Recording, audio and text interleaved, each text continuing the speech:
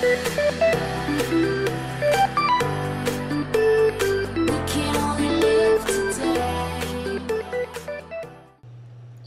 what's up guys, Swelly here. I just wanted to talk to you guys about Naruto Ninja Storm 4 and it being confirmed for the PS4, the Xbox One, and the PS Vita.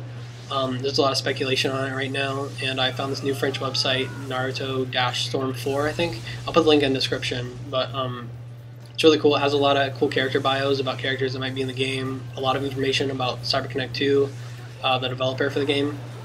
And hopefully the developer will change the format of the game, because as you guys know, I've been playing Ninja Storm 2 for a long time, and I haven't played Generations or Ninja Storm 3 because of the format. And hopefully I can get back into Storm 4 competitively as long as they change it.